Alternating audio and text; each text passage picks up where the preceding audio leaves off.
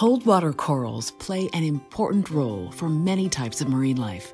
They act as spawning and breeding grounds, nurseries, and shelter for many species, including commercial groundfish like pollock and redfish.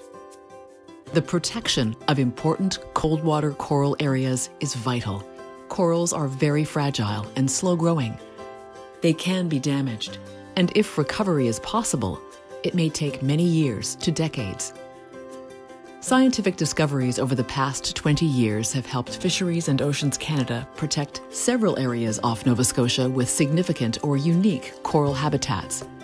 These areas are called marine refuges, which are established under the Fisheries Act and include the Jordan Basin, where high densities of sea corn corals cover the bedrock ridges.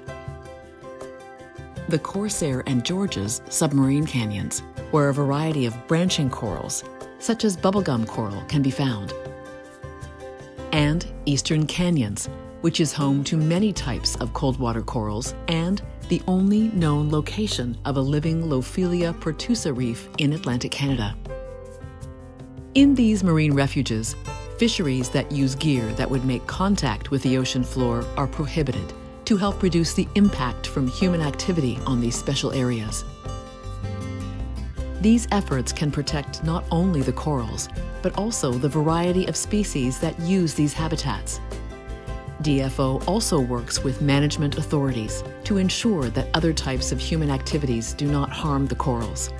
Research and monitoring will continue to reveal new potential conservation areas and help guide how we can protect these long-lived, vulnerable species for generations to come. To learn more, visit our website.